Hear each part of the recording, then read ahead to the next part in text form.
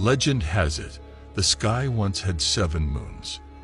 But there lived a colossal sea creature that dwelt in the abyss of the Philippine Ocean, who was envious of the radiance of the celestial orbs, and it is known as the Bakunawa. It was said to be an enormous serpent-like creature that was 300,000 kilometers long, and it was believed to be slumbering deep in the depths of the ocean.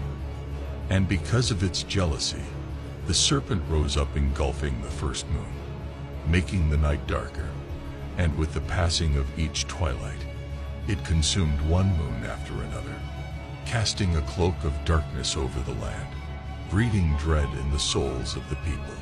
Should the final moon be consumed, it will bring forth eternal darkness, and with it, the end of the world. The people vowed to save the last moon, and at the 7th night, they waited for the Bakunawa's final assault, as the serpent ascended from the ocean's depth to devour the final light of the night sky.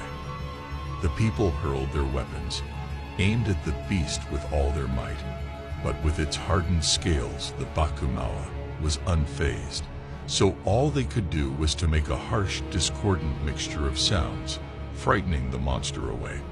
To this day, a ritual is observed on the 7th eve, as people kindle flames upon the sea and raise their voices in a symphony of sound, a defiant chorus that echoes through the depths, warding off the slumbering sea monster and preserving the final gleam of the moon.